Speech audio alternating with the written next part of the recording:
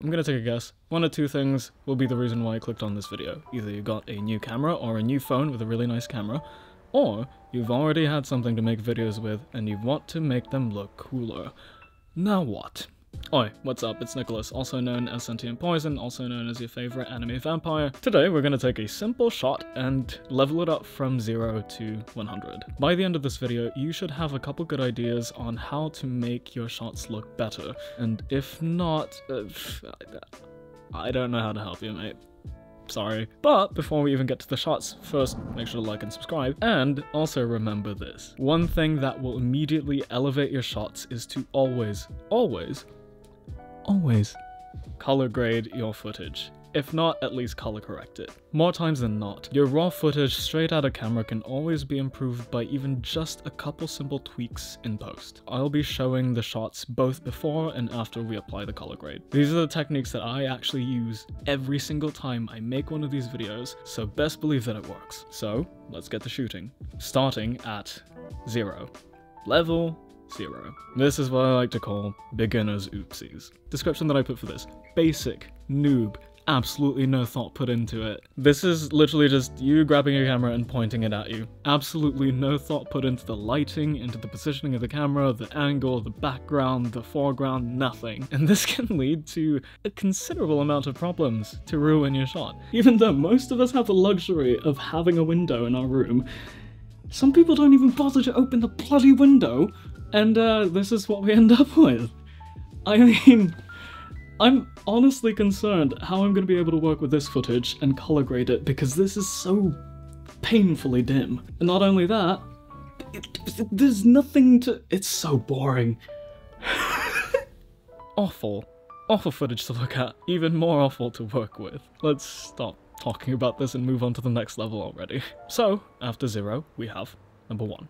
Level status, I gave up numbering after 0. This is what I call fix your lighting for free. Description for this: better, easy, all reliable, window light, baby. I pointed at my window as if there's actually a window light right now. It is 2 AM, by the way. Anyway, all the shots that we're gonna do, we're only gonna do with natural lighting. We're only gonna work with the sun. I want you to know that you can pull off these shots without any augmentation from artificial lighting. This is literally the simplest and oldest lighting trick in the book. You got no money for lights? Alright, sunlight, baby. Easy. The changes that you'll notice: the background will change, obviously, because you change the position of the camera. Your lighting will be way better on the subject, and depending on the time of day, you might get stronger or weaker light, harsher or softer light. But usually when sunlight passes through a cloud's, be your roof, and then see through your window, through the shutters or the curtains that you have, it's usually going to be pretty well diffused. With both curtains and shutters mentioned, you can use those to control the amount of light that you actually let in. It really just depends on when you shoot and how you shoot it. So work with what you've got, get creative. If you're having a good time watching me and this channel, and I would really appreciate it if you subscribed and clicked that notification bell, because as little of a thing as it is, it really does make a big difference. Anyway, back to the video. Alright, let's level up again. Number 2, level status, creativity unlocked. A couple of easy ways to get creative with your light by repositioning your subject around the light that's coming through the window. Side lighting, which is literally what it sounds like. Position your subject to where the light is hitting stronger on one side than the other. This creates a really different dynamic compared to how we were doing it earlier, where the sunlight was directly hitting the subject evenly. If you want something a little bit more dramatic, you can place your subject in a way where the light is hitting this way and it's creating contrast, where this side is really bright, this side gets a little darker, that light kind of fades off. And another option that you can do depending on what you're trying to do is edge lighting. So edge lighting is essentially using your light, aka the sun, to outline your subject. So imagine there's a light that's lighting up my shoulder, my neck, the edge of my hair. That is literally what edge lighting is. Trying to position your subject to find a way that the light is going to hit the edges in a way that emphasizes the edges. For this example that I have, it's kind of doing two things at once. It's creating a silhouette type image, but also creating the edge lit lighting style. It doesn't have to be mutually exclusive. Just like when I expose differently with the same shot right here, where you can see my face pretty evenly lit by just the reflection of the light from bouncing off the floor to my face and exposing my camera a little bit higher. But if you look at my shoulders, my neck, my hair, it's still creating a decent amount of edge lighting. Next up is shaping your light, aka letting light pass through something else before it hits whatever subject you're shooting. That could be anything from leaves, blinds, curtains, whatever else, and essentially just allowing the light to pass through those objects first so that they create pockets of light and shadows on your subject. It's a way to create a little bit more visual interest, and literally you are shaping your light with objects. This is a way to control your light, even though your light is literally just the sun. It looks fancy and creative and cinematic, but it doesn't have to be complicated for it to look that way. And then lastly, the ever so classic silhouette. Need I say more? I mean, look at this shot, dude. Like, I had no prep shooting this. I set up the camera, I exposed for the window, put myself in shadow, and just stood there. And this is what it ended up looking like. And just think about this. You can do this anytime, anywhere, as long as you've got sunlight and you can silhouette your subject. It's classic, it's easy, people do it all the time, but it's so beautiful, you can't blame them for doing it. If you just want a shot that looks good, do a silhouette. It's probably the easiest one here. Alright, level up 3. Level status, actually making choices. This is baby's first camera angles. It takes less than 10 seconds to look less like a noob. Consider your camera angle. Go high, go low, go eye level. This completely changes your association between the subject and the setting. Alright, so I want you to observe the difference between how you feel about this shot coming up from a high angle looking down at me versus when we move it down to my eye level, so we're just looking eye to eye at this point, versus how it feels when I'm looking down at you and you're looking up at me from a low angle. It changes the emotional association your audience has. Are they looking up at your subject from a low angle? Because that emphasizes their size, their power. The audience is literally looking up. Are they looking down from a high angle? Maybe the audience is an observer. Maybe they're sharing the subject's same high point of view, looking down at everything else. Or maybe the subject is down and they're not powerful, and the audience is literally looking down at them from a high angle. Are they more the eye level of the subject? In that case, maybe the audience is literally seeing their subject eye to eye. And sometimes the meaning doesn't even have to be that deep.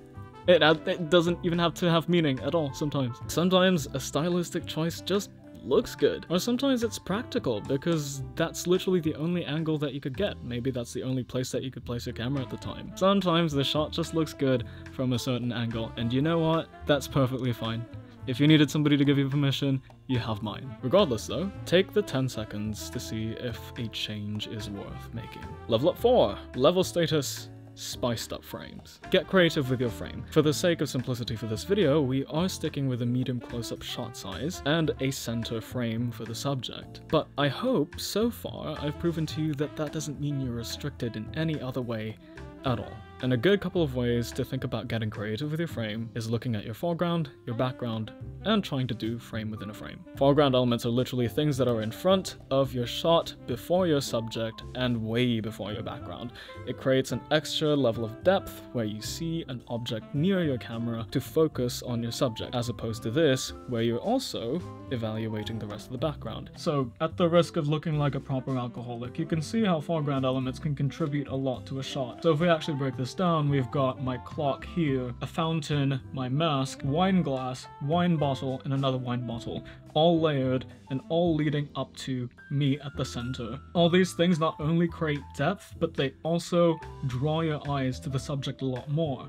If I remove these one by one, you'll see that the background and your whole shot, essentially, changes completely. This is where I actually place these things, so I'm not going to move them, but you can see how different this shot looks. It's up to you if you think that this shot is either better or worse. I think it's worse, but if you like it, then there you go. That proves the point that you do have this choice of whether or not you want foreground elements in your shot, and whether or not foreground elements being in your shot will make it better or worse for what you're trying to do and what you like. Now, with a background, you gotta think about the mess that's behind you. Nobody knows what your scene actually looks like in real life. I could be an absolute slob off camera, but this still looks clean because this is the only part that you're seeing and this is the only part that matters. Like, I could have an absolute dumpster fire on my left and you wouldn't even know, right?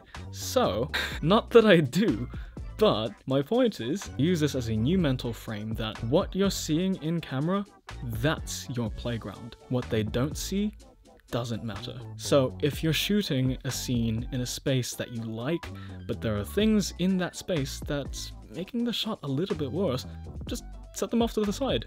Remove them, put them off frame. It's as simple as that. And if you do have a messy space, maybe it's time to clean up. Maybe take the sign to just, you know, make sure you have a tidier space and be an actual responsible functioning adult.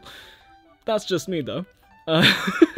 As for frames within a frame, you're using objects in your scene to naturally frame your character or your subject within the shot that already exists. So as an example, you can shoot through doorways and windows. So this is your frame, and you're creating another one within it. Alright, level up number 5, level status, color basics, baby. Once you port over your footage to whatever editing software that you use, I use Vinci Resolve, you can make certain basic adjustments to make your image just pop a little more. For color, you've got white balance, tint, saturation. For your exposure, you've got exposure, contrast, highlights, whites, shadows, blacks. And if you're feeling a bit brave, tone curves. All these basic adjustments will help you add a little bit more pop, a little bit more style to your image without going too deep into color grading. You're literally just making your image look correct. But if you want to look a little bit more stylistic, even with these simple basic global adjustments, you can already do a lot. With that being said, if you want to add a little bit more sauce, we gotta level up again. Number 6, level status, better than an Instagram filter. As a beginner, you don't need to concern yourself with all the complications of color grading. What you can do is grab a LUT or a lookup table, which is essentially functioning like a video filter. There are a bunch out there, people sell theirs, you can download some stuff for free. You just chuck in the LUT, you adjust the percentage of how strong or how weak you want it to be, and then make your own manual adjustments to make it look right. That is a completely valid process. I know some people disapprove of it because it doesn't teach people how to actually color grade, but as a beginner, it is something that makes it easier for you to jump the hurdle of going from basic color correction to something that looks more stylistic. What I would actually advise is you do that for a while, but also try to actually learn how to do it manually. Watch movies, watch shows, try to copy the color grades that they have. I create my own LUTs for me, so I manually color grade, save them as LUTs, import them when I'm editing my new footage, and then make adjustments backwards so that I can accommodate the actual footage that I'm chucking in my color grade. Here's the last phase that I have for you today. Number 7, level status, aggressively extra. So aside from a heavy-ass color grade and all the effort that I put into getting my shots right, I put in extra effects to make it look more cinematic and more stylistic for my liking. The effects that I typically use include crop, grain, halation, glow, lens distortions, lens reflections, and transform. I don't use all of them for every single shot, but you can count on seeing a crop, glow, grain, and halation in pretty much all of the shots that I have. With all these effects added on top of each other, I end up creating an image that improves what I already had to begin with.